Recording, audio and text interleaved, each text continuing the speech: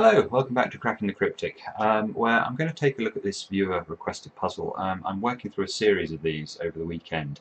I think I've got 3 to do. This is the second one, and I'm not sure how soon I'll publish them. I may publish them as a block of 3 videos quite quickly, so maybe you'll even see this tonight. Now, what can I tell you? 7th of February, New York Times, hard puzzle. I know no more than that, apart from that the person who sent it in found it tricky. So, without further ado, let's take a look at it. Now, I can see immediately I can place a 1 here. I have a 1 and a 1, so I know that the 1s are in either this position or this position, and there's a 1 over here. So let's put that in. Let's make normal pencil marks as we go through.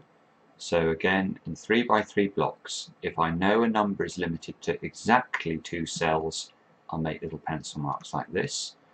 You can see we have a 1 here and a 1 here and a 1 here. So this square must be a 1. Let's mark 1s in it here. Okay, and then we have a 1 and a 1 here. So the 1s in this 3 by 3 block are locked into one of these 2 positions. Now that rules out there being a 1 in this cell. So we know the 1 is now up here. Okay. Now this cell looks restricted to me. So you can, this is something to get good at. As you improve at Sudoku, you should always be comparing the contents of rows and columns, obviously, as you're scanning. Now, I don't know how restricted this is, but let's just check. 1, 2, 3, 4, can be 5, 6, 7, 8, 9. Okay, so this is a naked single, as it's called, which means that the only cell that can go into that square is a 5. Now, I didn't know that when I was looking at this square. All I was doing was scanning and noticing that there was a big difference between the contents of the column and the contents of the row, and there were several numbers in it. I didn't really see this 6 as operating on this, or maybe if I did, it was very much subconsciously. You know, you can see something similar going on here. This square is also feels to me like it's quite restricted. I don't think it's as restricted. If we just check 3, 4, 5, 6, 7 or a 9 into that one. So not strict notation there, so I'm not going to actually label it, but just get, as you're working on improving your Sudoku, scanning and comparing rows and columns is an absolutely core skill. Now, what can we do with this 5, if anything? Well, we can get, we can actually put a 5 in there, look. So 5, 5. Now this 5 here rules out this square. This must be a 5. This must be a 5. And what else, if anything? This must be a 5. It's the only place a 5 can go. So you have a 5 here and a 5 here. That means this is a 5. I've got a lot now in this column. So what do we need to fill the column? 2, 3 and 6. So 2. So you can see we've got a series of doubles really down the column, but nothing limited enough to notate it. So what next? 6s, 6s. Okay. Yes. Let's have a look at this 3 by 3 block. This 3 is nice because it forces a 3 to be pencil marked into those 2 squares. And look, we have a 9 and a 9 here. So we also can pencil mark 9s into those 2 squares as well. So there's a 3, 9 double in row 5. That means these 2 numbers must be 4 and 8. That means 8, 8. So we can pencil mark 8s into those 2 squares. Pencil mark 4s into these 2 squares. I would also recommend, in fact we can place a 5 up here as well. We've got 5, 5, this can be a 5 because there's a 5 here. We might finish the 5s now. So now we have effectively 6 numbers in column 2, and we're looking for 2, 7 and 9. bother. We can't do anything with that, I don't think. This square is limited to 7 or 9. There was another square that was limited to 7 or a 9 earlier. This one. So 7s and 9s are interesting. Okay, I'm just going to notate that because they were repeated, just in case. 7, 9, 7, 9. Not strict notation. But let's carry on going. And now we need to check row 5. So 2, 4, 7 and 8 to complete. So this square, you can see, can only be a 2 because we have a 4, a 7 and an 8 in the column. So that's a 2. That allows us to pencil mark 2's into these two squares. And we need a 3 and a 6 to complete this column. I am a bit tempted. This is the difference between a paper solve and a computer solve.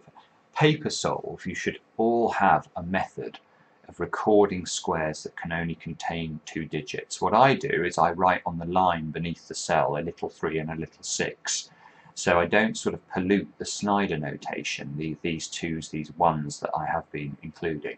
But I have a way of remembering if a cell can only be one of 2 numbers. And I actually, if I'm using pencil, I'll shade the cell as well so that these cells stand out.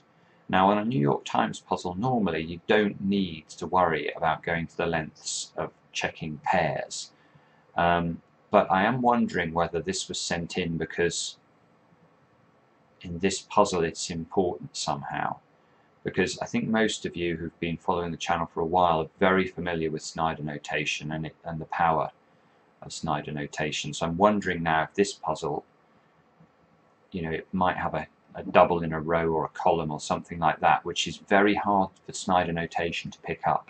It's very easy to pick up if you label all the cells that contain just 2 digits, but not easy to pick up if you exclusively rely on this sort of notation.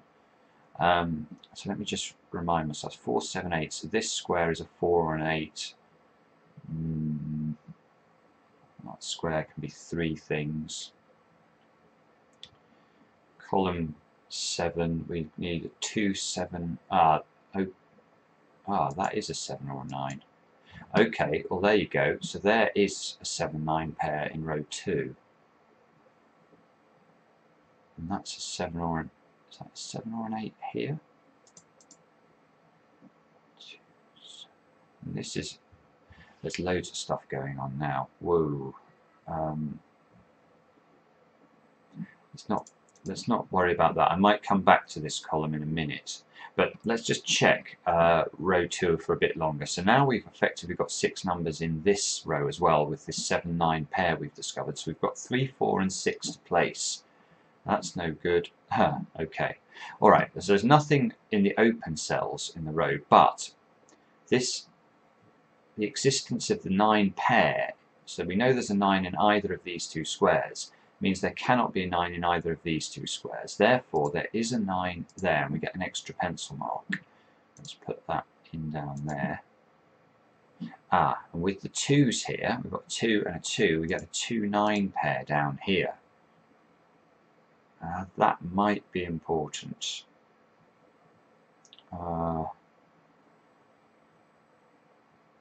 So what do we need? 3, 4, no, not 3, 4 and 8, 3, 6 and 8. Oh, okay, so this square. So let me just fully notate it to show you what I'm talking about. These are the possibilities for the 3 cells that are in the open here, and you can see if we study this cell more carefully, there's a 6 and a 3 already in the row. So this square can only be an 8. So let's put that in. Now this might be nice. 8, 8.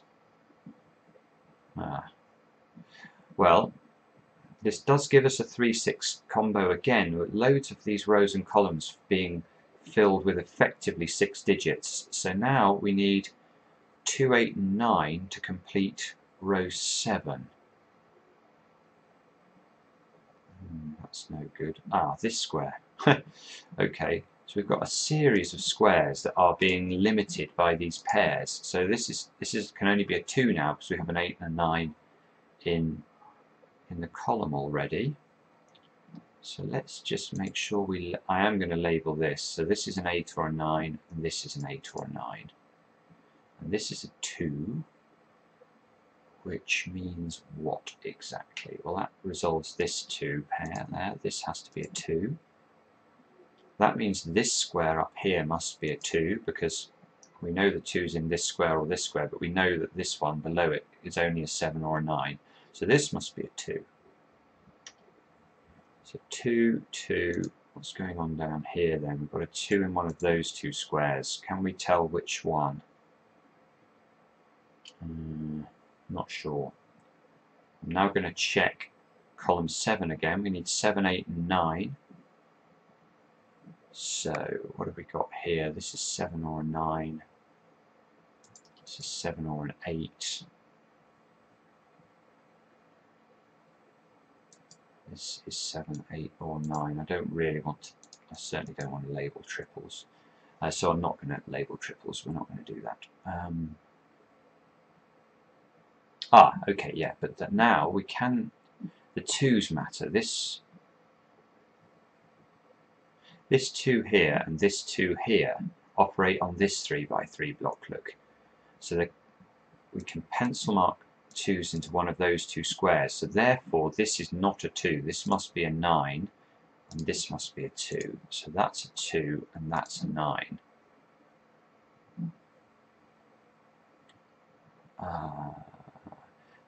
That is going to matter for this column. We were looking at this column 7, 8 and 9.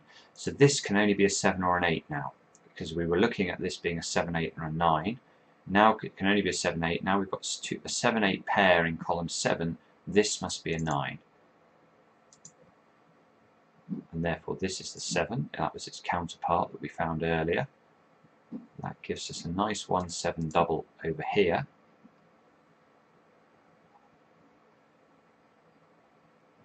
I was just checking the uniqueness point. I'm sure many of you are already doing that as well. I'm not going to use it yet. 3, 6, 3, 6 into these two squares. So now we've effectively got 7 numbers across the top row. We need a 4 and a 9 into position. That can be either way round.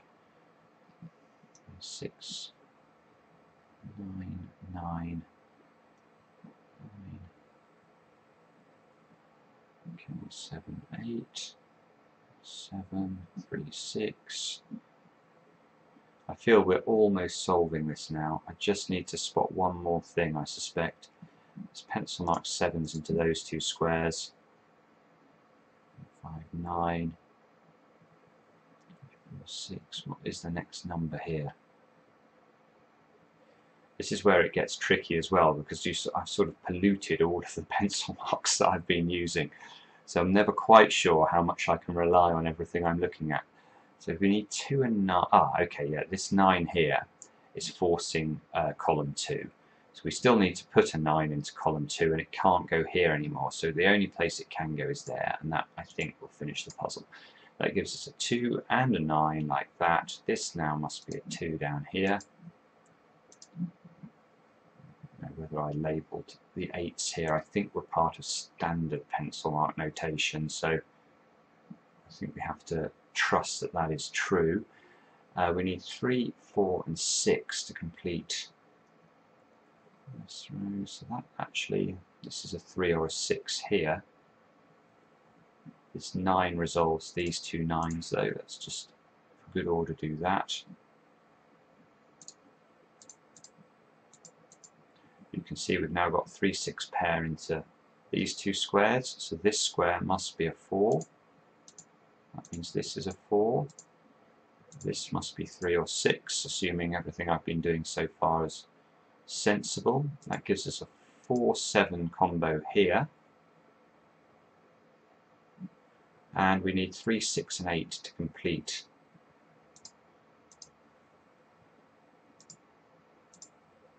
We don't know anything about 8s, but I probably would just do that just for the sake of avoiding any sort of complication. This is I tell you what, one thing I'm feeling as I'm solving this is this does not feel like a standard New York Times hard puzzle at all to me. Most New York Times hard puzzles rely on these hidden triples, And unless I've missed something, which I could have done, I'm not seeing that here at all. So right, now let's finish this off if we can. So 179 along here. No, that's all looking totally possible. It's the 3-9 pair here. It means this couldn't be a 3, so that does finish it. 8, 6, 3, 6, 6. This must be a 6 now. That resolves the 6, 3 at the top. That means this is a 3 down at the bottom again.